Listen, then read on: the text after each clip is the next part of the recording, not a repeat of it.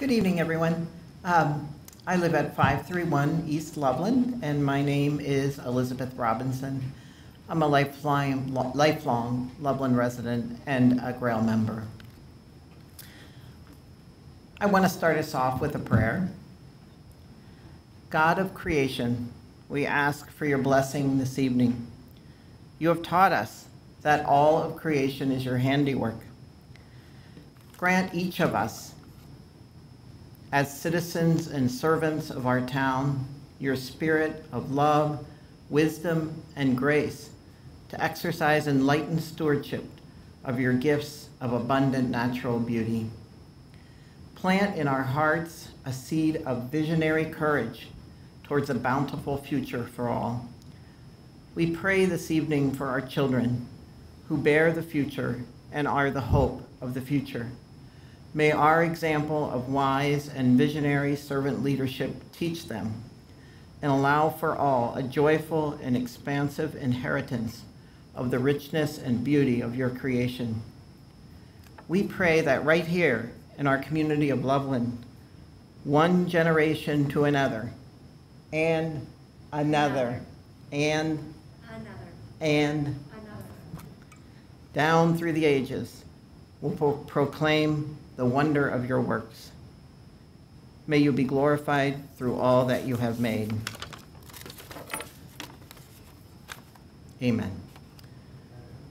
And in closing, Drees is a big and successful company that builds subdivisions in many parts of the country. If Grailville land is not turned into a subdivision, Drees can and will take its plan and build something similar in another place. The citizens of Loveland, however, will lose forever something precious and beyond price, expansive green space that can never be gained back. Loveland citizens will be thankful years from now if we preserve this lovely natural place for the good of all, as did those bike trail visionaries many years ago. I asked the Loveland Planning and Zoning Commission and Loveland City Council to listen to their hearts and reject this proposed zoning change. Reject it not only on very real practical matters, but a greater vision of the intrinsic beauty and value of green space for Lovelanders into the future. Thank you.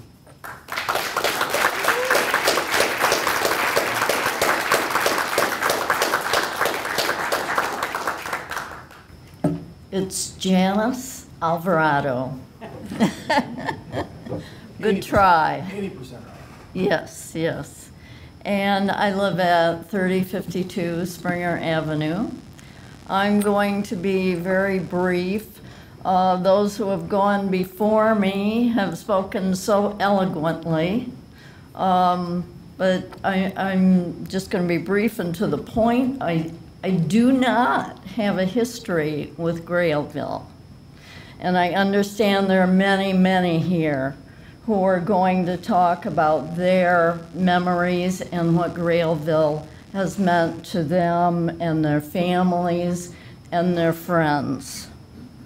I'm just a concerned citizen that wants very much to preserve our green space. And I want to protect the homes of the animals that live there. Loveland, I just read recently that Loveland is #1 neighborhood in the Cincinnati area, and I'm betting that Grailville has something to do with that. And sorry, I have to rely on my notes. And I understand money and how attractive that must be, but I really think we need to take a stand to do what's right. I hope that we can make a decision that will preserve what we already have and not destroy it for posterity. It may be a difficult situation to do, but I think it's the right thing to do, and maybe one that will keep Loveland #1 neighborhood in the area. Thank you.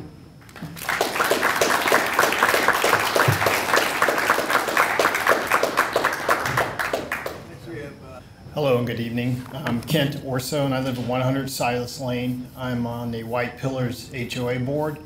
I'm coming tonight with some of the concerns of our residents that live in White Pillars. We realize that White Pillars received a special exception in 2006, but Loveland was a very different place back then than it is today. Our concern is obviously the traffic. We see a number of vehicles today on Route 48, otherwise known as Oakland Road. Our other concern is with a lack of a sewer impact study. We realize that per the last meeting, the sewer line has to be connected with the one up on 48 because Clermont County said the one on O'Banionville Road is too small. We just want to understand if that's something that Loveland taxpayers will have to pay to fix after the subdivision has been completed and an impact study wasn't done. We're also concerned about the newest traffic study. We realize that you contracted with the firm that Drees used to do the prior study in 2021, and we just want to realize it's not done yet, but we'd like to understand that we believe that there should be at least 2 turn lanes to get in and out of this subdivision because that entrance will be directly across from White Pillars. The other thing is that, you know, Loveland's a historical place, and we realize that we're just trying to maintain the look and feel of Loveland. And that's just, you know, we have 135 townhomes in our subdivision and 74 single-family homes. And as you guys stated in your last minutes, there were 10 children in the townhomes that contributed to the Loveland School District. The bulk of the children that are in the school district are in the 74 single-family homes. I implore you to look at the number of homes that Drees wants to put on those 111 acres and realize that there will be another impact to the school district. Thank you for your time.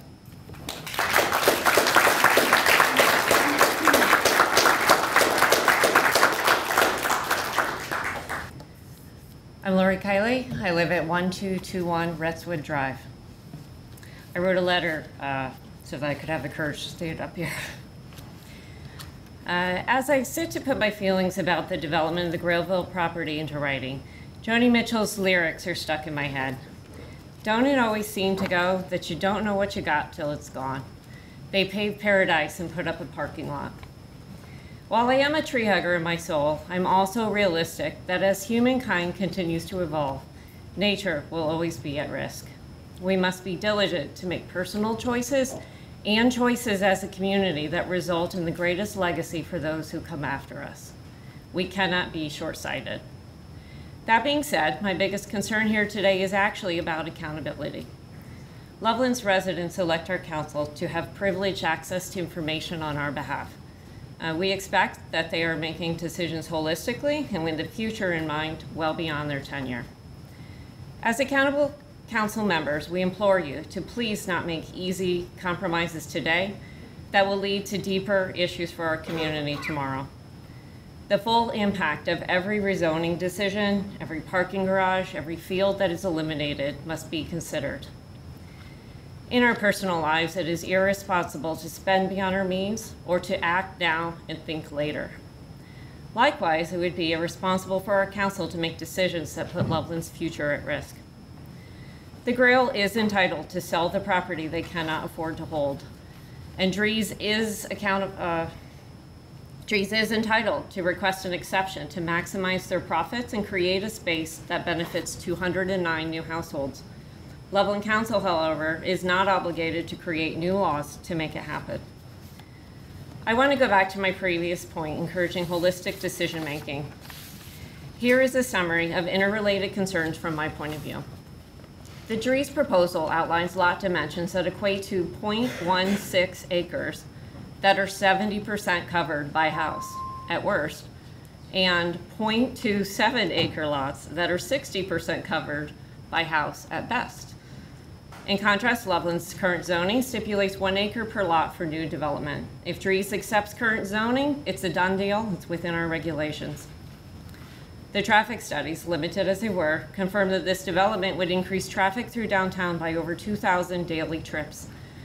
Loveland residents know that the true impact of congestion is felt most at peak times like school commute and rush hour and all weekend long when good weather brings visitors into our bike trail for hours of entertainment outside our borders.